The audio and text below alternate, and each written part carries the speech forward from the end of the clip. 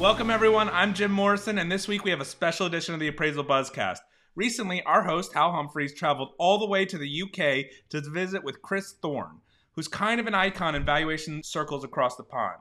He's been in the appraisal business for more than 5 decades and has truly seen it all. So here's Hal in Bristol with his guest, Chris Thorne. Enjoy. So we have a special edition podcast today. The Appraisal Buzz is on the road.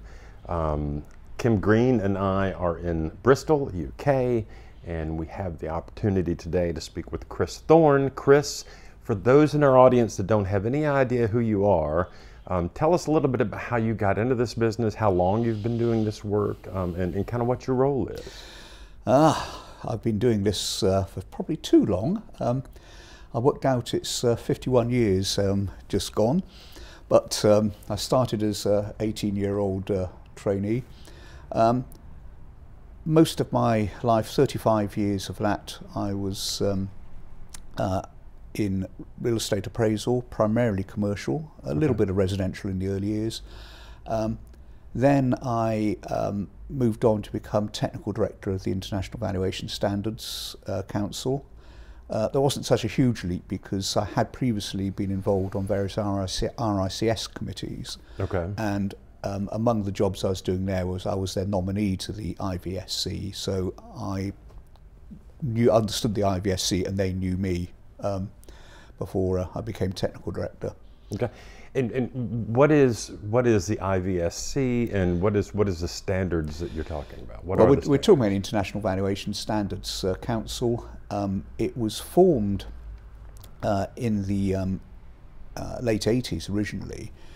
Between the RICS, Royal Institution of Chartered Surveyors in the UK, and American organisations such as the Appraisal Institute and also the ASA.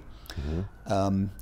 The Australians were in there, the Australian Property Institute, and I can't remember exactly, 2 or 3 other, mainly Anglophone countries came in originally. But it grew from there quite significantly. It's restructured. It's now, its standards are used to a greater or lesser extent across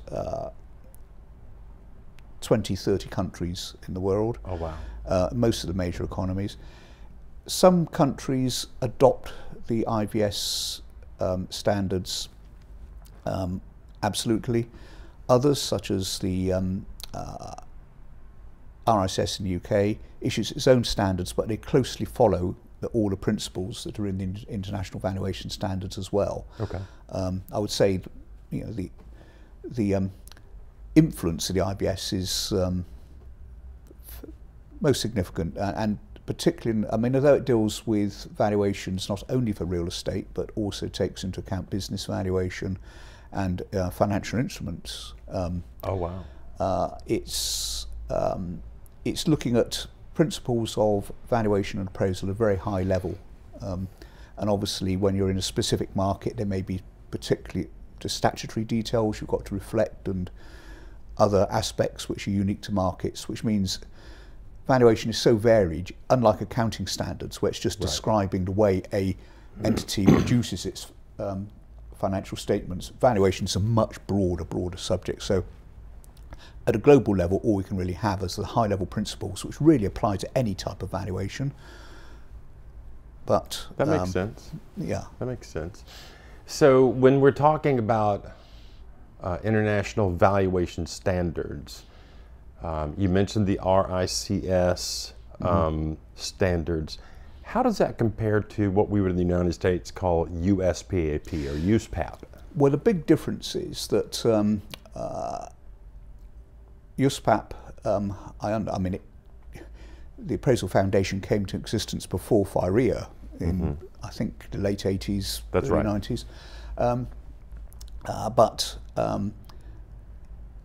ever since FIREA came in, it is a statutory requirement. There's statutory licensing of appraisers, and the foundation look after their education, and as well as just issuing USPAP. In the UK, RICS has been around for, I think it's getting on for 150 years. Wow. Very long established. Over that time, it has gradually absorbed many other little professional bodies. But one of the key things, it's got the royal in front of its title, because it does operate under a royal charter, which means it has to act in the public interest. It's not something that only represents its members' interests. Because of that, governments over the years have tended to look to the RICS to regulate the profession. There hasn't been any real legislation around the activities which RICS members undertake, which isn't just appraisal, it can be brokerage, it can be looking at building conditions, even, as the word surveyor suggests, originally it was about measuring land, which is how you start most valuation or appraisal work. But there's there's lots of laws governing the way you operate any business, but there's no direct statutory licensing or requirements for appraisal or valuation business in the UK. No. Okay. So the RICS basically controls its members and their ethical standards and the way they do business, but there's no statutory requirement to have a license. No, that's right. I mean, it's been trying to separate the regulation part of its activities from the member education and member representation activities over recent years. And its regulation board is chaired with a majority of non-member advisors. Okay. Yeah. Whereas, you know, the side I'm still involved in is in actually sort of creating the material to help members apply the standards. Okay. So that's sort of more the guidance notes, the education side of it, the practical side of it. Okay. But that is quite separated from regulators. It's a philosophy which is similar to the US Constitution, that you separate the legislature and the executive, and you've got to, and the judiciary. That makes perfect sense. Yeah. I'm really curious about, so if one were to come to the UK and say, I want to be a real estate appraiser, could they just hang out a shingle and do it without being a member of the RICS? Yes.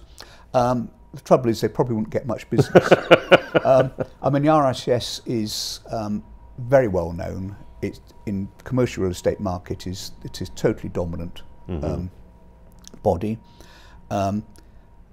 All banks and other lenders, they of course are regulated bodies.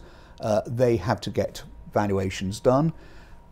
Their internal controls say we've got to have it done by a properly qualified, and most of them do stipulate it has to be by an RICS firm or an RICS surveyor.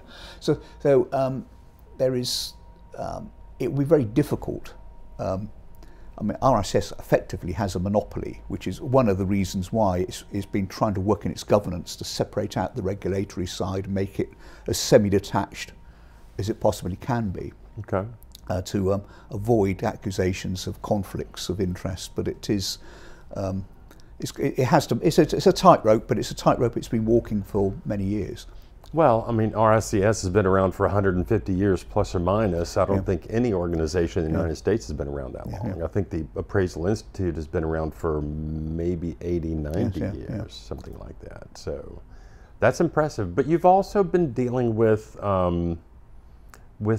property valuation and sales and how to transfer a title of property and derive a value from the market for a lot longer time than we have in the United States. Yes. Well, you've been around a little bit longer. Well, that's right. I mean, the RICS's origins really took off with the expansion of the railways in the mid 19th century. Because to do that, the land for the route had to be surveyed and measured. It then had to be acquired and negotiated. And so that brought in the appraisal side of it.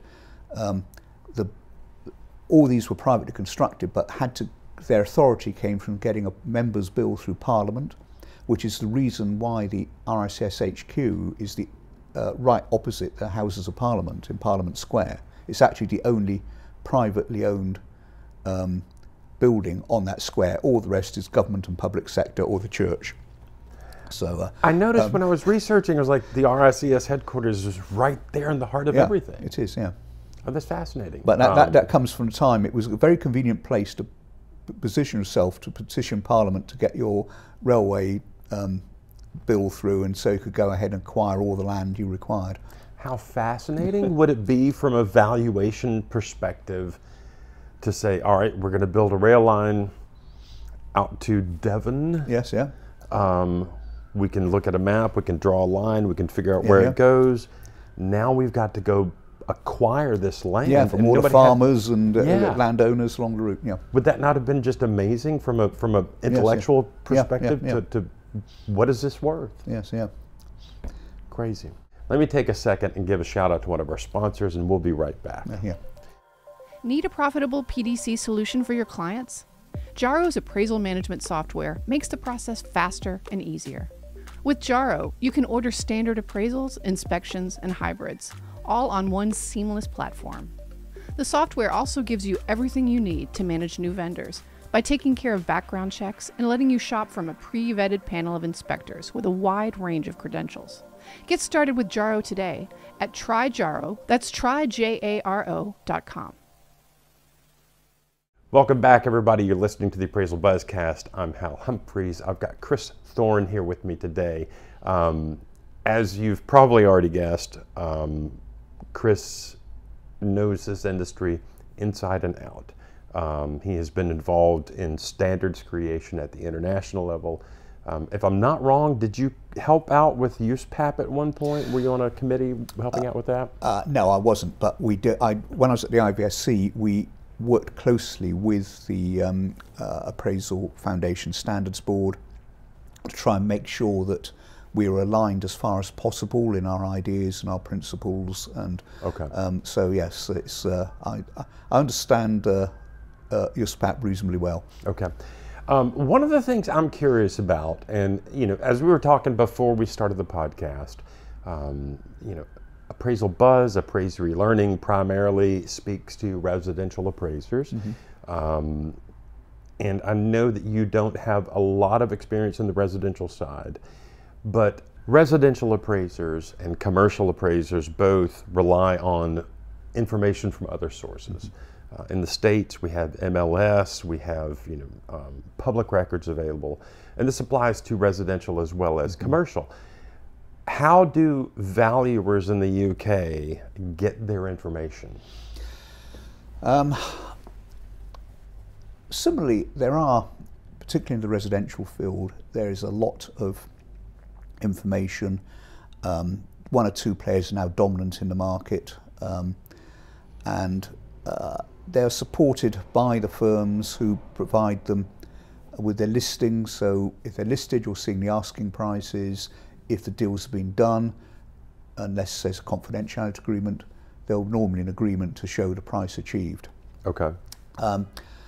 And there's also, although in the residential market, particularly at the sort of lower value end, you probably have lots of local brokers who don't have any valuation services of their own, and are quite aggressively competitive with each other.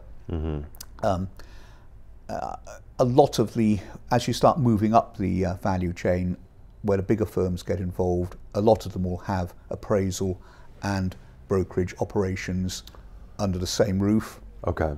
And so there's a good crosstalk about what's going on in the market. In the commercial market, that is the norm. Yeah. That you will have the valuers and the brokers, agents, working more or less side by side. And in situations like we've had, been having over the last 18 months or so, or going back to the financial crisis of 2008-9, that sort of collaboration was very effective, because the brokers could tell you at what price their clients would be prepared to enter the market, when of course all the valuers had of concluded deals or historic before the Lehman's crash or what have you, Right. frankly useless. Yeah. And of course, it's one of the problems with any data that's available on transactions done is bound to be historic. Even if it was just yesterday, it's in the past. Exactly. And therefore, it's looking forward at current sentiment of the market is just important. RICS does publish monthly a survey which is based on sentiment of where its members in different sectors think their market is going, and they publish that. So you actually have a sentiment survey. Okay. And this is one of the things which I know on continental Europe, they don't get it. I've had bankers to me in places like Germany saying that we cannot base our valuations on sentiment, to which I say, well, do you understand what a market value is? It is a hypothetical sell transaction on that specific date. You have to understand what's driving the market, and markets are based on sentiment. On that date. Exactly. So, you know, what happened last month, 6 months ago, is irrelevant. The same problem happens in the United States, and I think a lot of residential appraisers fall into this. You're constrained by your clients to using closed sales. Yes. And in a market like you said, for the past 18 months in the United States, we had before that this rapid increase in sales price. It was not entirely supportable. And now it's kind of leveled off. But if the market's going up fast or if it's going down pretty quickly, your sales are going to be, as you said, irrelevant. Yes. And I've often thought there has to be a way to address the sentiment, as you say, of the market. And I've seen people address it in a number of ways. I want to get your take on this. Pending sales contracts signed today that aren't going to close for a couple of weeks or a couple of months, whatever. I mean, that's a really good indication. It hasn't closed, but it's negotiated, that kind of business. I love the idea of a survey of your members, RICS members, which would include, I'm guessing, a number of brokers, members of the RICS. You've got what we in the States might call a home inspector, someone who deals with the structural issues of the home. And valuers, their opinions are well informed. Yes, and that's absolutely right. And you know, the point I keep coming back to is that valuation isn't just about the mathematics. It's not just about understanding how to construct a complex discounted cash flow model, for example, or just understand the theories behind time value of money. All of that maths is important, but actually it's understanding the markets, it's the economics of it. And it is a collision between art and science, valuation. You cannot, purely analyze everything and prove it mathematically. You have to understand the context in which that calculation is being made. And that brings me to the last thing I want to talk about. But before I do that, I want to take a quick break and hear from one of our sponsors, and we'll be right back up to that. LIA Administrators and Insurance Services, serving valuation professionals since 1978. We provide E&O insurance with a commitment to superior customer service, outstanding liability education, and unmatched claim defense, benefiting over 10,000 real estate professionals nationwide. Explore our exclusive appraiser liability education by Peter Christensen and cost-effective seminars designed to foster your growth. Our underwriters, with an average of 26 years of experience each, are dedicated to supporting appraisers.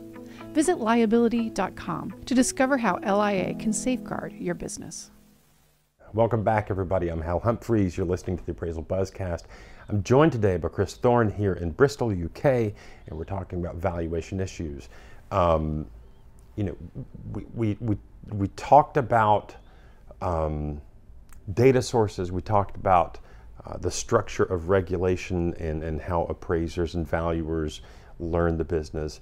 I'm really curious in terms of, the conversation between it is a collision of art and science. We have to know how to do the math. We have to understand the math.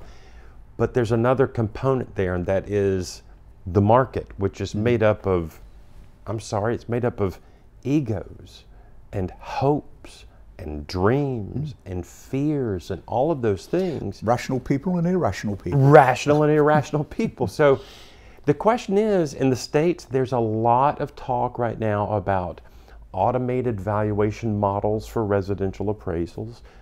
There's some folks are saying their math is so good they don't need a human involved in the process anymore.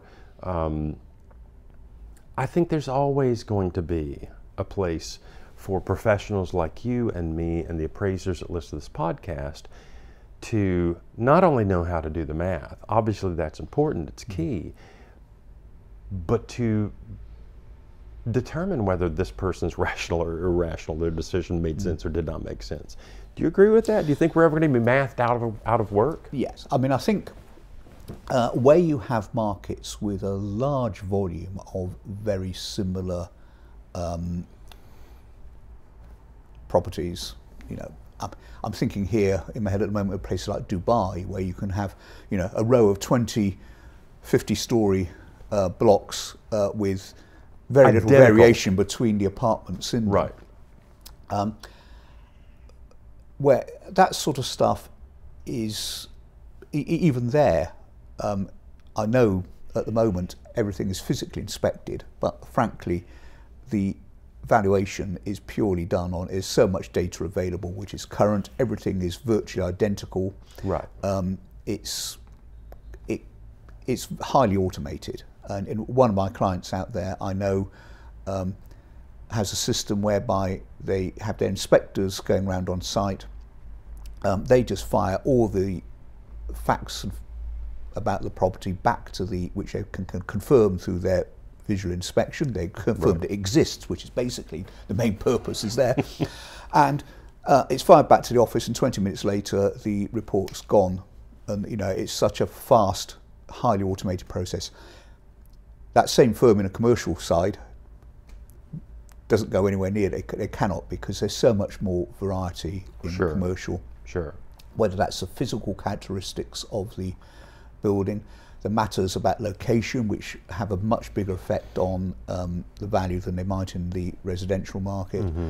And you know, when you've got into investments, it's the quality of the tenants, the occupiers, and this sort of thing are all big factors, which are so many variables.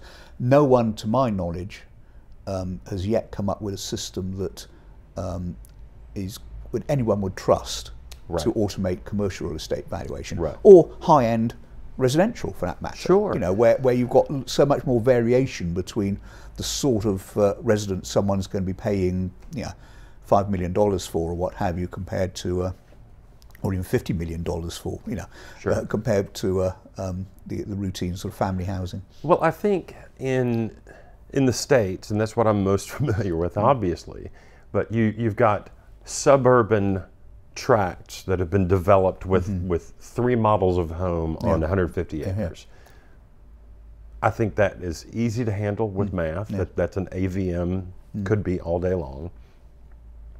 But in a town like Bristol, where you've got historic buildings, brand new buildings, strange little pathways that go up the thing, and there may be some value attributable to being on that hidden little passageway that is not there. I'm not sure that an AVM works for those unique properties. No, that's right. And by definition, every property is unique. Right. In terms of location. even though if you're in Dubai and you've got 20 high-rises that they're all identical units on the inside, you're on a different floor with a different aspect and everything else. Well, Chris, I cannot thank you enough for taking the time to come visit with us and do this today. I know it's a lot out of your busy schedule. Thank you so much for doing it. Anything you'd like to say about the future of the appraisal business? Should appraisers just give up and get out of the business, or buckle down and learn more? I think it's important to keep yourself relevant, and therefore, and technology is developing all the time, but that doesn't mean to say we're going to end up with AVMs. I'm working with a few firms at the moment on report automation, which mustn't be confused with valuation automation. Right. Because where they're good sources of data, in the UK now, you've got public accessible, well, at the moment, if you want any information on what the permitted uses of the building and the history of planning consents on that building, if you want to get information from the land registry about the extent of the each holding, if you want information about its local taxation, all this sort of thing, you've got to look it up on websites. There are now tools available whereby you can just enter the address on your computer screen, press a button, and it will go and search all these different websites and bring back all the information. And you can then also, depending on the information that comes back, get it to choose the wording which you want to put into your report. So that all that fact gathering is now capable of being highly automated. Yep. And being put into the report, so you don't have to work. All you've got to think about in your report really is the things which you're never going to automate, which is what you think of the property, what the rationale is for your valuation, and explaining how you and why you arrived at your figure. And it's just developing those skills. I think probably to sum it up, the most important thing for the valuers, appraisers to remember is that the focus has got to be less on the what but more on the why when you're producing your reports, because the what is something which can be highly automated. You can make your work more efficient because you can use automation to get that information for you, but you ultimately, where you add value is explaining how that is relevant to the current value of the property.